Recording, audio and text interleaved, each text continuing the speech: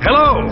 Today I'm in the lovely town of Bournville, holding a Bournville made in Bournville. Now they have a tradition here that you're supposed to open it gently, listen to the snap, take in the aroma. But before you can eat it, you have to ask yourself, have you earned it?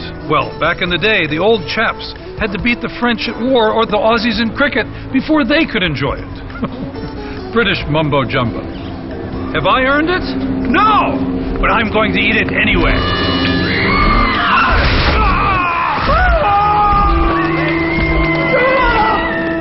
Made from precious honey and cocoa comes a dark chocolate so fine. Legend has it, and I've learned, you don't just buy a Bournville, you earn it.